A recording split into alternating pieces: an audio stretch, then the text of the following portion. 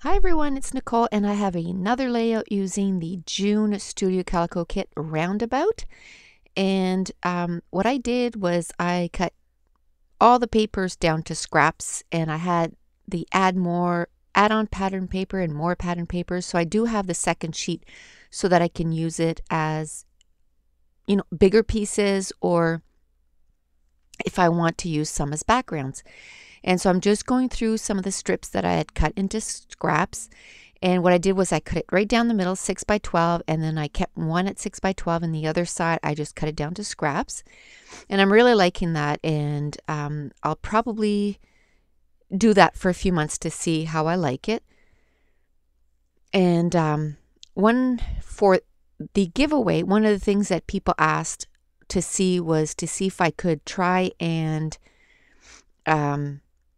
use pattern paper as my background a little more often. So I decided to use, where I did have the second sheet, I kept them really close, and I'm going to try and use those up. So it'll do two things. I'm going to do, what some people have asked, and two, then I get to use what I got for that kit even more, because there's no sense to have that second sheet sitting in my stash for how long, for who knows how long. So I'm just glad to be using up the stuff. So now I'm going through some of the papers that I had cut up, and I just want to make a grid. And these pictures were taking at our recent little trip that we took to Quebec. There was this lookout point, and we kind of took pictures of, the girls with the baby and then the guys with the baby. And so the title of this page is just going to be The Girls and then The Boys. And then I put an ampersand in between the two. So then it says The Girls and The Boys. So I'm just going through, see, what I could find that I can cut down and use on this layout. So the top part of the page, I don't know if you noticed, but it's kind of pinkish. Everything that I could find that had pink colors in it, I kind of put at the top of the page. And then at the bottom of the page, I'm keeping it mostly blues, so that the top part is kind of girlish and the bottom part is kind of boyish. And this layout is the fifth layout using the Roundabout kit. And for some reason, when I went back to work this rotation, I was just exhausted every time I came home. So it took me the whole rotation to get this layout done. A total of 2 hours that it took me, but it took me several times. I think it was done in 4 different kind of sit-down session, just because for some reason, I was just tired. So, and I hope tonight is September 15th. I hope on doing 2 things tonight. I hope on doing the draw. It took me several hours. I can't believe how many people left comments, and all the comments were so sweet. And how many people joined the Facebook group, and how many people did the video response. And yes, I could have done it on an Excel sheet, but I decided to start the process at work. And I have a Mac, so I don't have Excel on my Mac. So I just took a piece of printer paper and divided it into like little strips and wrote everybody's name down. So I finally finished. So I have everybody's name down. There's well over 700 names. I put it in a little baggie, or a big baggie. It's like a 12 by 12 bag. And I plan on doing the draw tonight, and I'm going to videotape it. So it's already 10 o'clock here. So for some of you, it'll be in the middle of the night that it'll be posted, but I plan on posting it tonight. I just want to do the voiceover so that I could also post a video. So now I wanted to put some stamping, because one of the challenges that I have on my scrapbook page my Facebook page, is to use stamps on your layouts this month. So I had gotten this Cocoa Daisy stamp, and it's all different triangles, and some of them are full and some of them are not. And I stamped it on that piece of pink paper in the pale tomato, and it coordinates it perfectly, so it looks really good.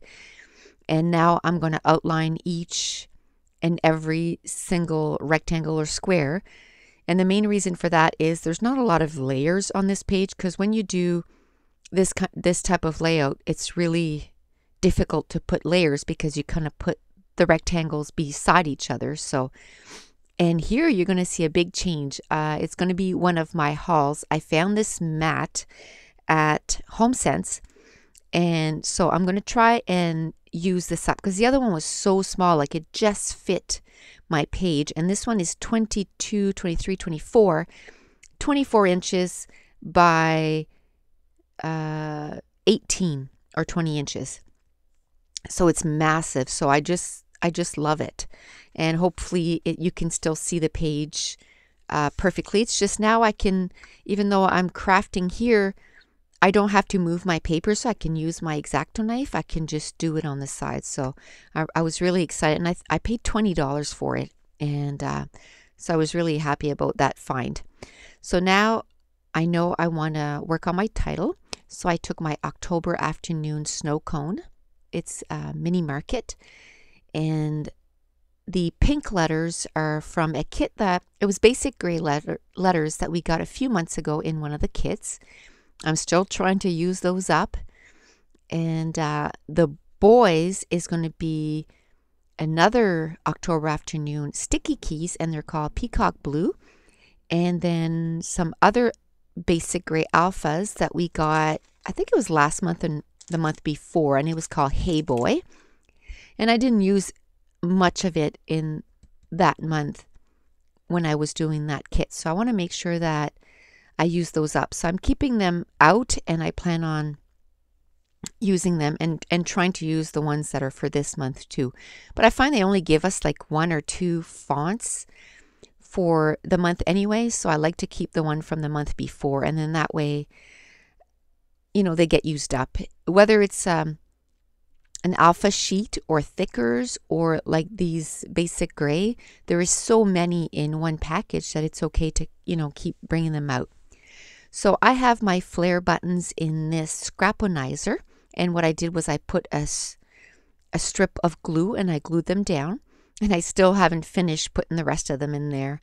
I need to spend some time, you know, organizing, but it seems that when I'm off, there's so much other things to do around the house that organizing my scrapbook room isn't at the top of my priority list. I wish it could be. I'd rather be doing that, but there's other stuff I need to be doing. So I'm going through the rest of my flare buttons and trying to find some that, you know, is going to coordinate with this page. And I found one with a little girl and a speech bubble in pink. And then I found one in blue with a boy and a speech bubble. So I'm going to use that. And then I found one that has an ampersand.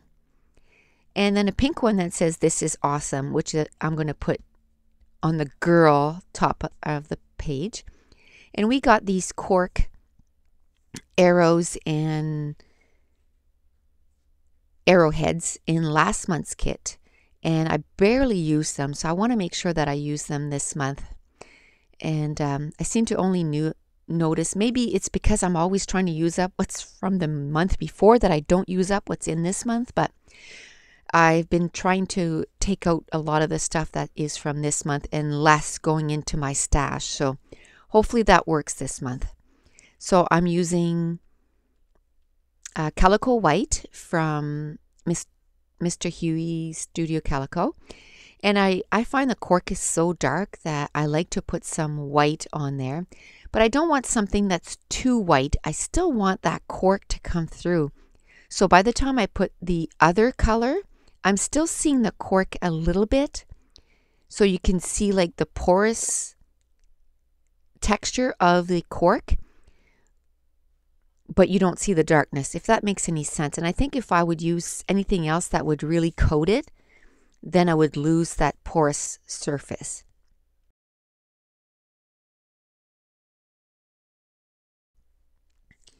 So now I'm going to use my Hero Arts Tide Pool Blue and Pale Tomato. And those are probably my 2 favorite colors. And I don't know how many colors, if they make it for all their colors, but where I'm purchasing my stuff, they seem to only have a few colors. So now I used my heat gun and I dried them up. So I just kind of put them to the side and gave them a chance to, dry up a little bit more. So at this point, I know I want maybe use up some washi tape. And I know I want to create a couple of layers at least beside each photo. So I'm going to use a doily by the girls, and then by the boys, I want to use one of those Instagram chipboard pieces that we got. And so I'm going to use one where the girls are and where the boys are. And where the boys are, I'm going to use, it's kind of the blue that coordinates with the rest of the layout. And I had found a piece of scrap from one of the cutouts from the Studio Calico that I had printed. And I kind of put that underneath so that it would have a white background. And now I'm just looking at some of the chipboard shapes that came in this month's kit to see if there was anything else that, I might like. And I went through my Studio Calico labels that I got printed at Staples. And I did that online. And you have to buy the digital prints from Studio Calico. I had a few questions. You do have to buy them, but once you have it, then you have the file forever and you can print it as many times as you can. And it costs about 59 cents to print. Not about, it costs, in Canada anyway, 59 cents to print on glossy, two-sided, one color paper. And it's cardstock weight, like it's cover weight, I guess they call it. And so now I'm going to put some foam tape in behind some of these flare buttons, and I'm going to glue down my title. And I'm going to put some quick dry adhesive in behind those frames that we got in this month's kit. And now I'm just looking for some enamel dots, and we didn't have any in this month's kit. And I love using enamel dots, so I just went through. And the pink ones were from a kit from a few months back. And I still have a few of them to use. So I keep bringing them out every time I have a pink layout so that I can use it. And now I'm going through my twine. And I want to use 2 different colors of twine. And there's a couple of longer strips on either side. One on the boys' side and one on the girls' side. So I punched out a few butterflies in the blue. And then now I'm looking for something pink, and I know it seems like a waste, but I'm just gonna cut that out, and I'll find some other way to use that printout. The pink coordinated so well with the layout that I wanted to use it. So now I'm going to put some Stampin' Up! Dimensionals in behind the butterfly's wings so that it kind of pops them up a little bit on the page, and I really like that. And I did punch a few of the smaller butterflies too. And now I'm going to use this to that dot adhesive from American Craft. And I'm going to put some on that twine. And then I'm going to do a little bit of loop-de-loops to kind of pretend the flight of the butterflies.